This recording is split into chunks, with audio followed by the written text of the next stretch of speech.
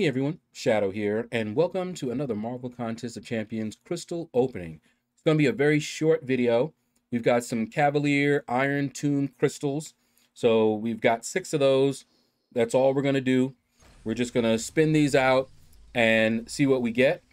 I did not grind in the arena any of the times the arena was there to get more of these, or else I would have been able to open up a lot more.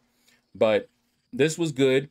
I saw that the timer was running down on it, and I was like, ooh, I better buy these crystals before it runs out, because I wasn't sure if after it ran out, you just wouldn't be able to buy them, or whether the crystals were going to go.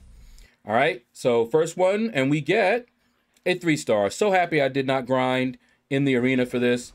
There was just too much else going on, and I was not trying to burn myself out. All right, so that's the first one.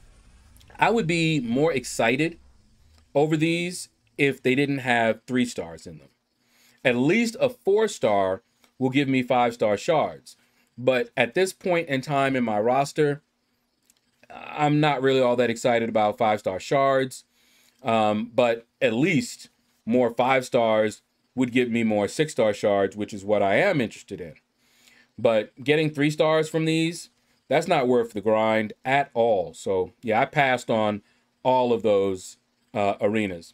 But you can get a 6-star out of these crystals. So that's why we're grinding, or not grinding, but that's why we are opening these up. I could get a 6-star Doom out of this, you know, but more than likely, all right, we got a 4-star Airwalker. Yeah, that was worth it. No, not worth it. And to think that these Cavalier crystals, people spend units on these, and they're not worth it. But if you have that gambling bug in you, that's when you want to do these. But these were free. I didn't buy these with any units or anything like that. We got the shards for completing content, and I was going to complete the content anyway. So these were just freebies. And if we get a 6-star, any 6-star out of this, even if it's a dupe, that's a win. But yeah, with 3 stars being the lowest that you can get and the most common, yeah, it's hard to get excited about these. But there's always a chance you can get somebody good. All right, what do we got now? Hey, we got a 5-star though. That's better than a 3-star. I would rather get a bunch of these. And Venom the Duck is not bad, although I have the 6-star Venom the Duck. I used to use him a lot in incursions. Now I have a different team that I go in with.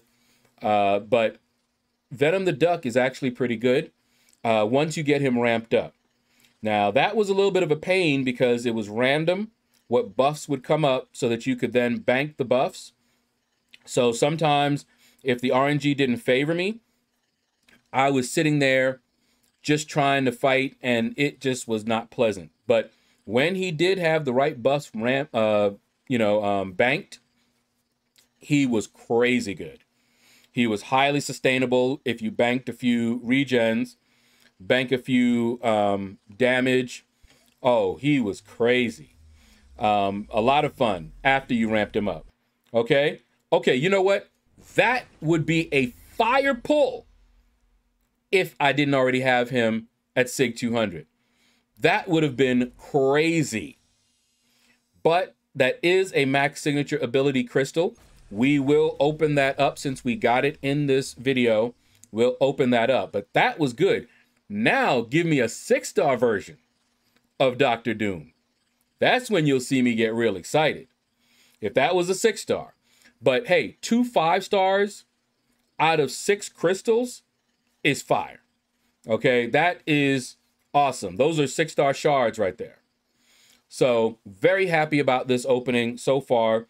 Doom, excellent champion. The only reason I wasn't that excited is because I already have him at SIG 200. But in any other case, if I didn't have him at SIG 200, or if I didn't have him at all, that would have been on fire. All right, what do we got here? Okay, a 4-star. So far, it looks like we only got 1 3-star, so that's good. That is good. This is actually far better than I thought it would be. Those 2 pulls.